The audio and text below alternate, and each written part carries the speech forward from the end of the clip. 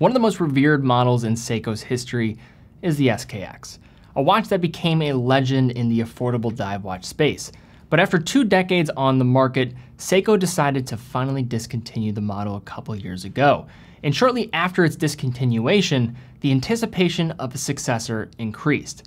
But instead of just giving us a true replacement, Seiko unveiled a new line of Seiko 5 sports models that strongly resembled the SKX case DNA. At the time, these were met with some mixed reviews, with many struggling to look past a case that reminded them of their fallen favorite. But with the dust settling a couple years later, I wanted to revisit this collection, looking at both a mass appealing variant and one that encroaches on a bit more of an unconventional take to identify their place within Seiko's collection and affordable watches entirely.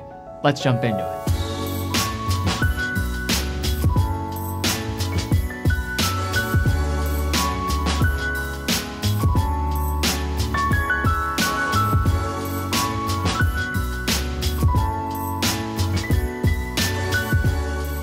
Alright guys, now before we look at these Seiko 5 watches, I do want to mention that we have updated our best Seiko watches blog and guide, so that's going to have over 100 different variants and references on that list. It's been updated for 2021 as we're kind of going into 2022, so definitely check that out. Spent a good amount of time on that list. Link will be in the description down below. Now before we get into the idea of the SKX, which I plan on discussing towards the end of the video, let's first speak to the realities of what these models are.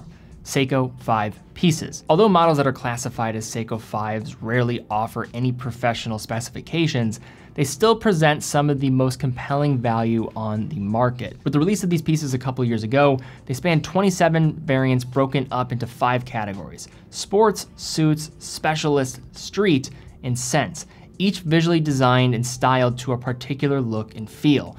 Given their familiar case shape to the SKX, quick points were made about them only being capable of 100 meters of water resistance, lacking a screw-down crown, dropping the loom pip on the bezel, and foregoing the ISO certification required for an official dive watch status, despite there being upgrades when it came to the movement. All of these criticisms at the time seemed fair, but in a lot of ways they weren't, given that these watches were in no way intended to be professional dive watches. But before we get into that idea further, let's examine 2 different variants within this collection: the more mass appealing SRPD51 and the more aggressively styled SRPG61. Starting with the less extreme of the 2, the SRPD51, the case and wearing experience is going to be uniform across all the members of the sports collection. We have a 42.5mm diameter offset by a 46mm lug-to-lug dimension and 13mm thick. These dimensions are a close approximation of the original SKX case and share the near universally favorable wearing experience offered by that iconic watch.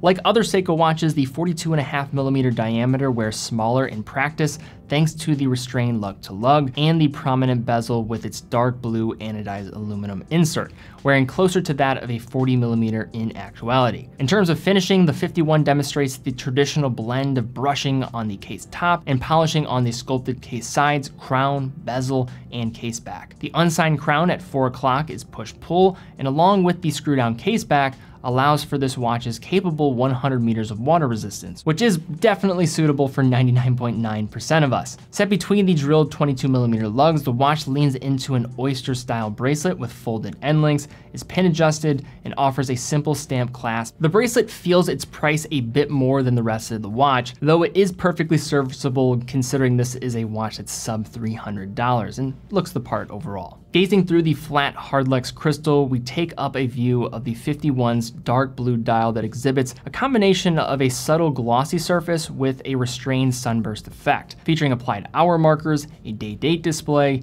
and hands familiar to enthusiasts from, of course, the SKX, but also many of the watch's predecessors throughout Seiko's diving history. Compared to the other Seiko 5 that we'll get into in a minute, the 51's polished surrounds on the indices and hands combined with the dark blue color scheme are subtle, allowing for a high degree of legibility as well as a versatile look. As is almost always the case with Seiko, the lume is simply excellent, glowing bright green even after quick exposure to a light source. One other note in the display of these pieces is the way that the crystal is angled at its periphery, cutting at a stark degree near the bezel to create a reflective perimeter that makes these have a bit more of an elevated feel. But now that we've covered the major points of the SRPD51, let's move over to a discussion highlighting the more extreme of the two watches here, an example of the spectrum available within the Seiko 5 collection with the SRPG61, a member of the more style-focused street collection. Really taking the street idea to heart, the SRPG61 is one of two cement editions in the Seiko 5 collection, meant to evoke colors and textures of, well, cement.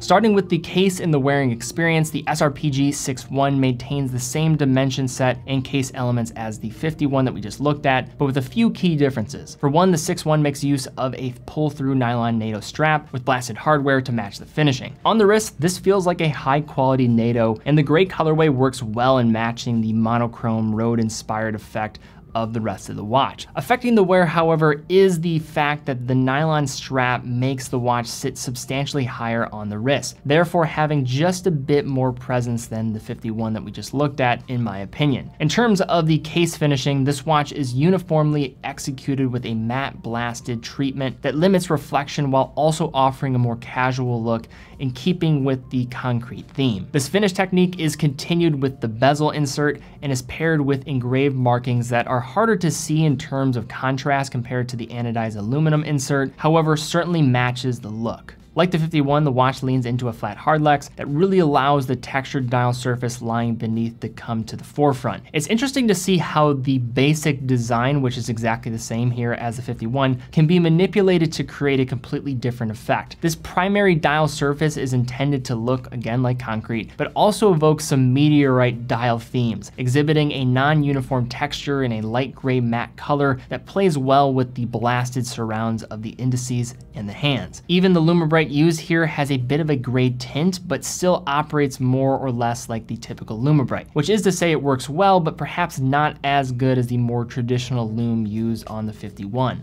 Overall though, this road surface theme design from a distance simply looks like an all gray Seiko 5, but upon closer inspection, it reveals a wider variety of textures and shades that come together into a low-key but fun package. But as we flip both of these watches over, we are met with one of their more important attributes as well as their common shared attribute, the movement, the 4R36. Despite the points of criticism some had of this new Seiko 5 collection when compared directly to the SKX, the inclusion of the 4R36 calibers is unquestionably a huge upgrade compared to the simpler, non-hacking, non-hand-winding 7S26 caliber. Seiko's 4R36 is a solid modern caliber released in 2011 and offers hacking and hand winding as well as a stated accuracy of plus 45 seconds a day to minus 35 seconds a day. However, the majority of Seiko calibers outperform those specs by a wide margin in my own experience, with each of these watches actually keeping the time within a few seconds per day, or at least being in single digits. In terms of visuals, the 4R36 is on full display through each of the exhibition casebacks, but offers little in way of movement decoration, instead presenting a utilitarian overall look and feel that is in keeping with the positioning of the Seiko 5 collection, as we are talking about sub $300 watches after all. But like the 7S26, these are robust movements that don't offer cheap thrills, but sustain reliability. They operate at 21,600 vibrations per hour, 3 Hz, feature hacking and hand winding, hacking stopping the second hand when you pull the crown to the farthest position, and have power reserves of 41 hours. But now with looking at these watches, let's talk about the general idea and concept around the title of this video as well as the intro, which is comparing these watches to the SKX. Now the reason why I do that is because everybody else seemed to do that. And I almost just want to break that down as kind of not being truly fair.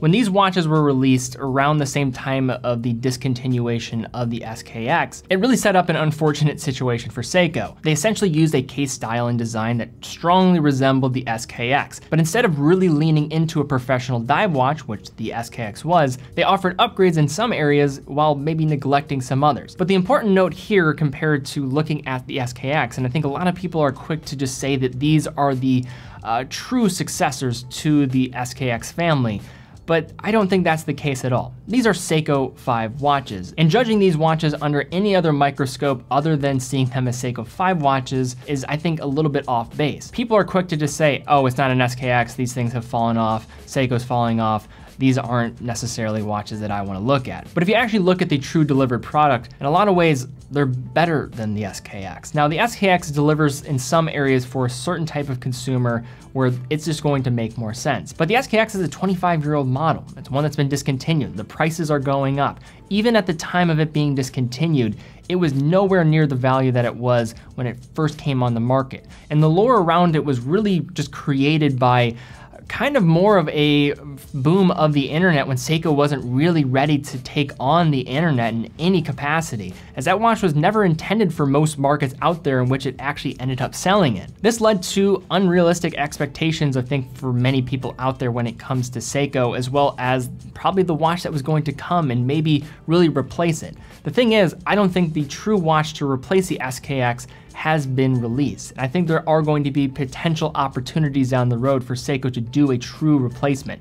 I would imagine that it's going to be priced in a range that probably some enthusiasts are going to have a problem with, but that day will eventually come. But when it comes to these Seiko 5 watches, I think you just have to see them for what they are, Seiko 5 watches. Now, they still have the same quirks and sometimes difficulties that come with looking at some Seiko 5 watches. One of these models did have some issues with the alignment of the chapter ring, which is unfortunate. But at the end of the day, I'm a big fan of both of these watches, and I'm a huge fan of this whole Seiko 5 Sports collection. I just think people have got it a little bit twisted when examining them and being a critic of them. They're not a member of the Prospex family, they're not professional dive watches, and I don't think they ever were trying to be. And when you look at it with that context, I think you get to see what these watches truly are. Good value-packed watches for under $300 and should be on a short list for those that are considering a watch in this price range. But all right, guys, I'd love to see your comments down below. What are your thoughts on these watches?